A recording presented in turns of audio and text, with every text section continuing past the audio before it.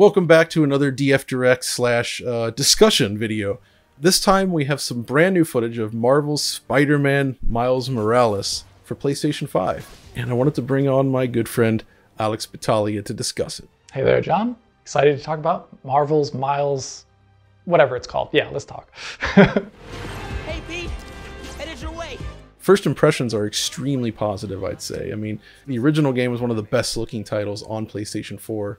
One of my favorites of 2018 as well. And this is a great example of how you can leverage work that was done with an original game and sort of create sort of an add-on pseudo sequel in the vein of Uncharted: The Lost Legacy, for instance, but leveraging the new power of a brand new machine. So obviously, you know, Miles Morales brings to the table things like increased rendering resolution, a lot of extra detail, ray tracing, and more, and we do get to see some of that in this video. And I think, you know, for us, perhaps the most exciting aspect is the ray tracing. Yeah, and this is like the kind of video we were looking at, really high quality, was this kind of 4K 30 FPS. I think it's the 30 FPS mode we're looking at here, like where it's moving the camera all the time, but in spite of that, you get actually a pretty good look at the reflections because they're not breaking down.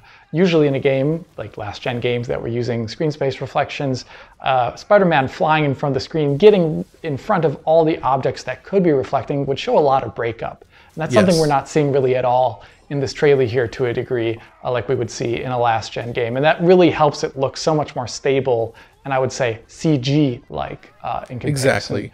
And I think that becomes perhaps most evident in this sequence here, where Spider-Man busts into the mall, and there's all kinds of arm flailing, there's action happening, there's pedestrians everywhere. It's this beautiful multi-level environment, and of course all the floors are reflective, along with some other materials.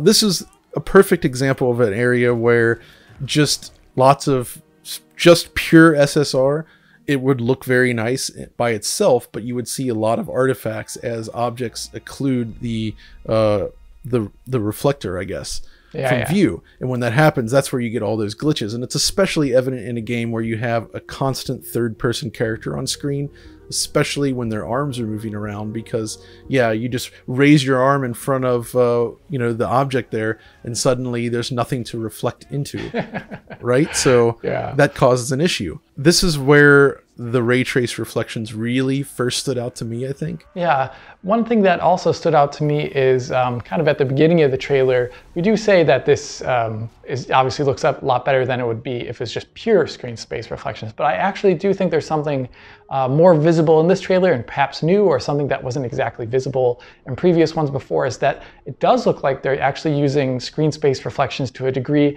to cover objects very far in the distance in some scenes, like in the beginning of the trailer when Spider-Man crosses in front of the water outside all these buildings here. If you look at the buildings in the distance as Spider-Man crosses in front of them on the water, the reflections of these buildings, you can see that he obscures them for a bit, and the reflections kind of disappear for those split seconds of a frame, like normal SSR. And this is a common optimization that we've seen on PC games like Crisis Remastered and Battlefield 5 originally, that it's a really good idea for a game like this, especially an open world one, where having a lot of objects into that ray tracing structure so far into the distance, it's really hard to do that in an open world game. There's so many objects.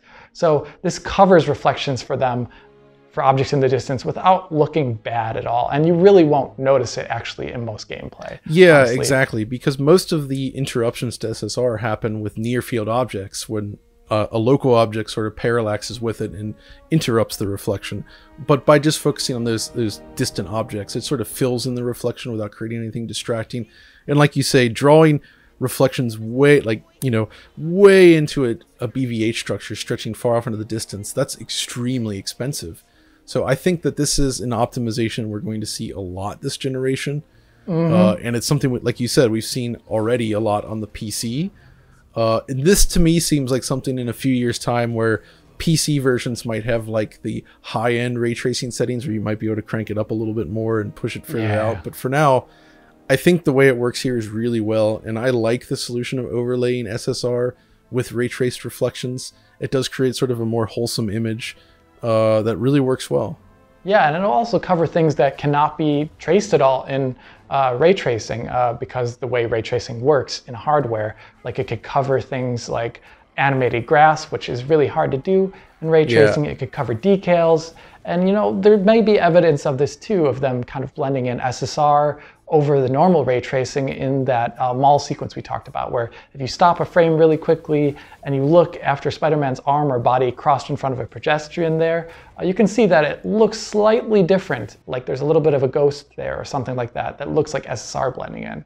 That's a good thing because it'll make the image look more cohesive. Yeah. Yes, I agree. And everything we're seeing, you know, these little notes, it's just a way to better sort of understand the way developers can utilize ray tracing, especially early in the generation, since this was one of the first console ray trace titles we've seen to date.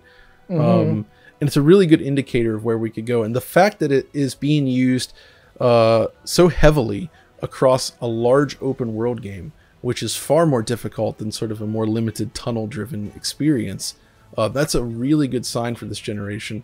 And I think that sort of suggests that we'll see a lot more ray tracing than we might have initially thought going forward, which is very promising indeed. But it's not the only thing that we can really take away from this trailer, obviously. One of the other things I really liked was just the materials quality, specifically on the characters. I mean, this was always very high quality in the original PlayStation 4 game, but there's a few points where it sort of really zooms in. You get this super up close look at the character. And man, I just love seeing that amount of detail, especially which, by the way, of course, the rendering resolution, we couldn't easily pixel count this due to the judicious use of motion blur, which, by the way, this is still pretty much my favorite implementation of per pixel motion blur. Just the right shutter speed. Everything looks so filmic, but you can at least tell that the actual rendering resolution does seem to be a lot higher than it was on PlayStation 4. As you would expect. The other temporal injection technique is really great, and it already had a great presentation on the original PS4 and PS4 Pro, I would say. And here, this is just like a higher refinement of it. And if it is dynamic resolution setup, which would make sense because a lot of other games do that, you really won't notice it actually dropping resolution in gameplay if it does. It's just a good reconstruction technique. Yeah. And then, you know, that's what allows you to really appreciate the extra texture detail that you get here, which is really exceptional. I love the shot at the end when they zoom in on his sort of backpack spider suit there.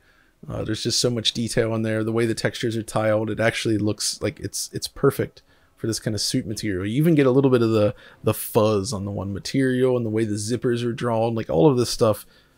It's really, really nice. Another thing is that this kind of trailer, you can see an extensive usage of film grain, which I don't know if it was necessarily as high of a film grain value as we saw in the first game.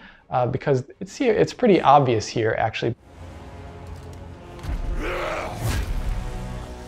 Miles, get out of here. I think they definitely had some nice film grain in the original, but it's hard to tell if it's been amped up for this one. But yeah, image quality is great. So, and I do appreciate the nice film grain effect they have going on. I know not everybody loves it, but I think it looks great. Post effects heavy image, you know, lots of motion blur, lots of film grain.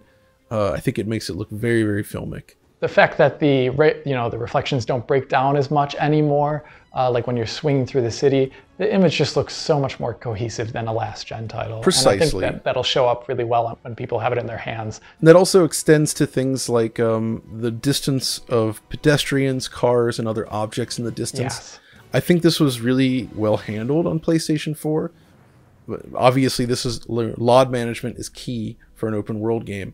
You know, because you can't display everything. You need to be loading things in. You need to restrict what's drawn in the distance to keep your performance budget in check. And they managed it well before. But obviously with the additional power here, we do get a glimpse of some of the additional detail that can be visible at any one point while swinging through the city. Which again, combined with all of those elements that you just said, it just creates this more cohesive look. And I think that's kind of the real takeaway here is that, you know, it's kind of stunning to me because, you know, really this is a cross-generation game. You know, this game is also coming to PlayStation 4. It's based on a PlayStation 4 original. They've done a really good job at implementing all these new hardware features into the existing game, creating something that looks noticeably better at the same time. And that's not even getting into the 60 frames per second mode, which they've talked about. And I think there's some preview footage out, possibly just for the remastered version that we've seen before. Knowing Insomniac and how stable their frame rate was in the original and the way they typically target, they either try to lock to 30 or, you know, mostly lock to 60. I have a lot of confidence that it's going to be very smooth in either mode, and I really can't wait to actually see how they differ visually. Yeah, that'll be the interesting thing, like what kind of cuts they have to make, if any, beyond resolution or ray tracing could be in the product. And I really do doubt, like you, that it would drop frames at all, because they're pretty good at what they do. Insomniac. Yeah, I mean, there hasn't been any indication that ray tracing is disabled in the 60 FPS mode yet either. So it could very well be there, just, you know, reduced in fidelity, and, you know, that all of this stuff, it's still unknown at this point. And obviously, you know, we're getting closer to launch, so we'll be able to take a look at it soon enough. Overall, what's your final takeaway from this early preview footage?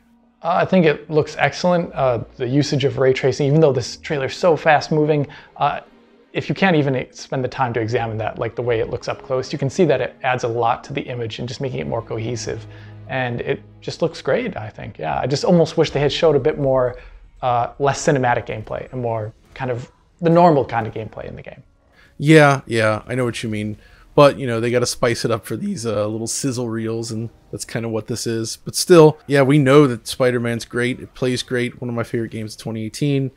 And yeah, aside from Demon's Souls, this might go down as the best looking launch title that we'll see this time around across the systems. And Sony itself has a lot of amazing first-party support right at launch, which, you know, I'm really happy to see.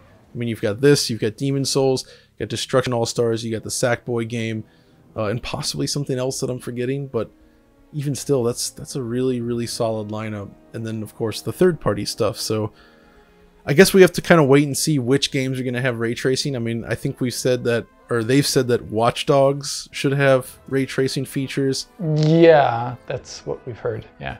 I think there's probably some others as well in there, but thus far, this seems like perhaps the most ambitious implementation of ray tracing for the new generation of titles available at launch. So yeah, definitely at launch for sure.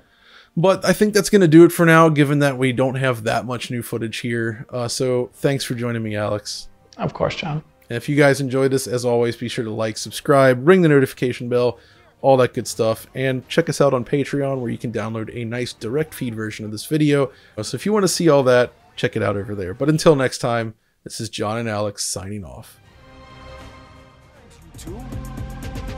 Like that.